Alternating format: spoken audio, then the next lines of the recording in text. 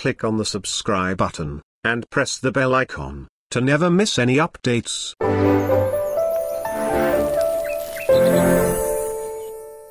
Alhamdulillah, Alhamdulillah. Good afternoon, everyone.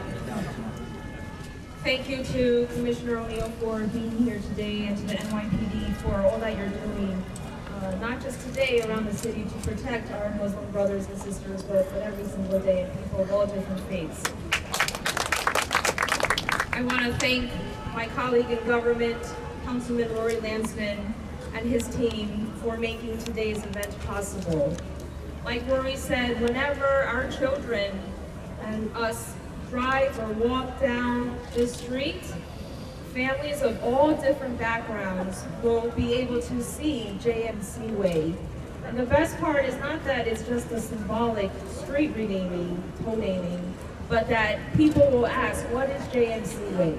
And that will give all of us an opportunity to tell each other about the amazing contributions that Jamaica Muslim Center and the Muslim American community has made to the great borough of Queens and the city of New York. We originally planned to come here to celebrate and say thank you to Jamaica Muslim Center, and we still do that. But, like my colleague said, we come here today with a very heavy heart. Even though the tragedy in New Zealand happened very far away around the globe, its impact and its hurt is felt here very locally, right in our hearts. I have been to the church where congregants were attacked while they worshiped in Charleston, South Carolina. I have been to the mosque in Houston, Texas that was burned down in an act of hatred. And now we are gathered here today, right here in the borough of Queens. But we are gathered here strong and more united in love than ever. To